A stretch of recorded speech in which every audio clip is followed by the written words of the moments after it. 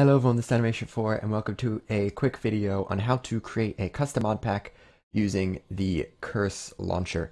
First you're going to have to get yourself the Curse launcher, and you can do that by just going to beta.cursevoice.com. Link for this will be in the description. And you just click download now right here, and you're going to get an installer. And you're going to run that, and it's just telling me that I already have it installed. And you're going to get the Curse launcher like this. And the first time you open it up, you're going to start up, and you're going to have to log in. You're going to have to register if you don't have an account already. And I've had this account forever. I haven't gotten any spam emails or anything, so you're totally fine.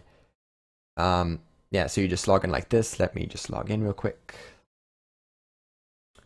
And there you go, you're all logged on. You can go up here, you can change your profile picture. There's a few Minecraft ones somewhere down here, right around here, yeah.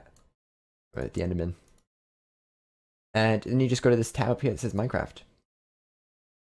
So, here is where you can actually have multiple mod packs, kind of like the FTP launcher but do it yourself.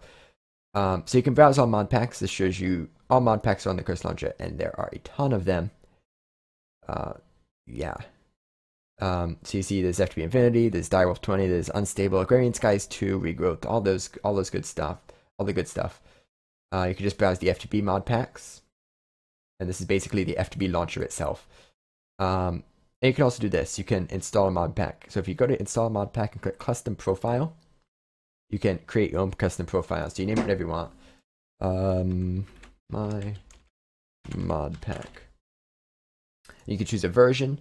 1.710 is a good version to go with because it has all the 1.7 mods. There aren't many mods out for 1.8 yet, but if you want to do 1.8, you'd have to do the original 1.8 because that's the only one with the mod loader.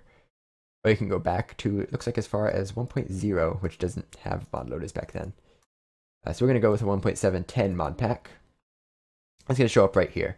So if you click play, it will actually launch. And the way this actually launches the game is through the original Minecraft launcher. So you clicked play and this popped up. It popped up on my other monitor so you could see it. This just pops up, and you log into here like you would the regular Minecraft launcher, and this is all done through the Minecraft launcher, which makes it really simple. So here's the profile down here. It selects it for you. It's the only one here. All you have to do is click play and make sure you're logged on. So this doesn't do any of the authentication. This doesn't take in your Minecraft password or anything. That's all done through the regular Minecraft launcher. And you can see if it shows up on my other monitor, the game starts launching. And you have a functional mod pack with a full 3 mods installed, the basic ones. So if you don't click the play button, if you just click the regular, like play, see lights up, if you just click the inside the square but not the play button, you go into the mod pack itself. And this is where you actually make your mod pack. So let's say we're a big fan of Tinkers. So we're going to go... we're going to go in here, we're going to search Tinker's Construct. Here's Tinker's Construct. You just click install. That's it. Done. Tinker's Construct. It also does any mods it requires. So if there's a mod that has libraries or anything like that, it does that automatically. So you can see Tinker's Construct requires mantle. Let's also do a bit of thermal expansion. See, that's all thermal foundation. Let's also do thermal dynamics.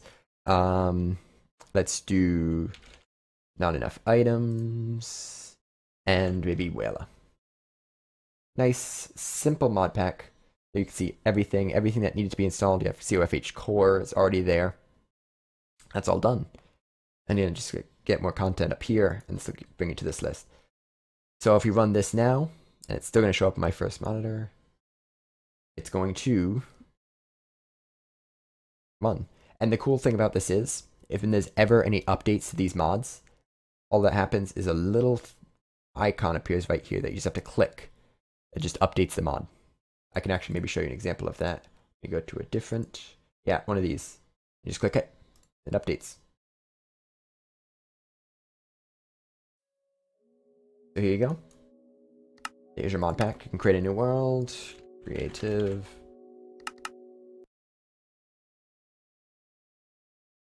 And it's going to generate. And you can see we have NEI and all tinkers.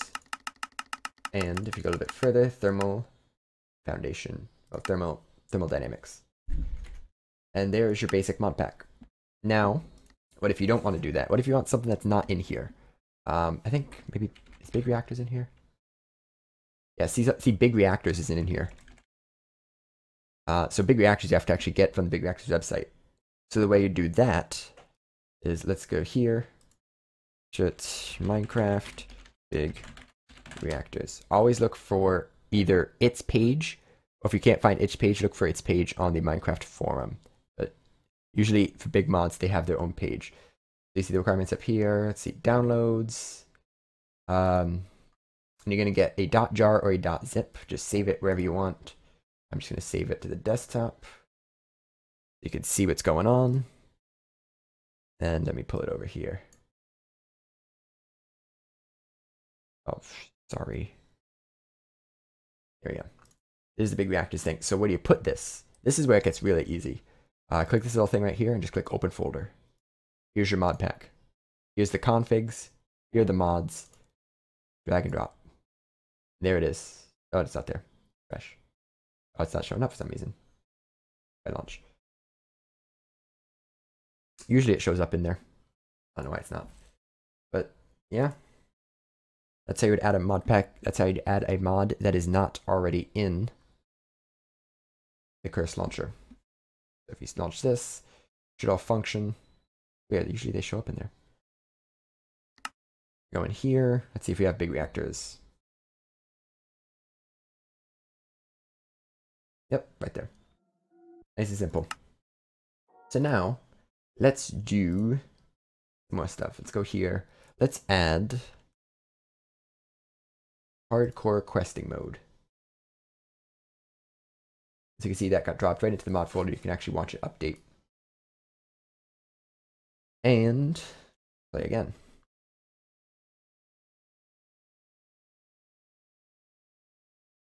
So we should now have HQM installed. I know why I'm checking. You know it's going to be there, right? But we actually probably should launch the first time to make sure the configs get set up. So we launched the game, and it. That's because I closed it. That's fine. So if we go into config now, you can now see the HQM config folder. The other quest files, don't worry about those. The edit mode right here. Here it is. We can just turn on use editor.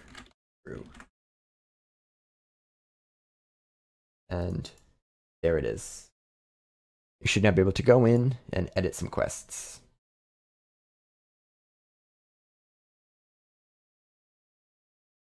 Waiting.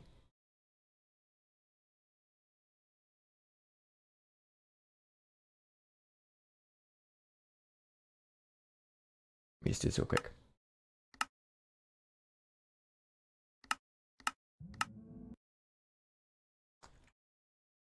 Yeah, so let's check it out.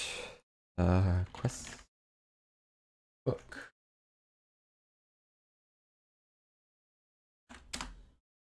There we go, we're in edit mode. We in there. So you can know all your quests now. And yeah, that's pretty much the basics of creating your own mod pack with the Curse launcher. There are a few other cool things that you might want to do. If you want to create your own custom map and have it whenever you launch the game, like if you look here, if you click create new world, you have all these options. If you want to not generate a new world but instead pull from a map, there's a mod pack called Lockdown, and what that does is inside this folder, inside the config, there's going to be a way to describe it, but inside this folder you basically put a world, and it'll always create new worlds from that. So if you want to have your own map there, that mod is called Lockdown. I think it's on here. It might not be, actually. Yeah, I don't think it is, but you can find it pretty easily if you just look up that. So yeah, that is how you do that. You can also do custom resource packs and custom maps, which would go with the mod pack. Obviously, if you use Lockdown, these would work because, oh, they'd exist, but you would be able to generate them. So yeah, that's how that all works. You can also disable mods right here. And that's it. It's really that simple. So yeah, that's going to be it. If you have any questions, just leave them down in the comments below. And thanks for watching. Bye-bye.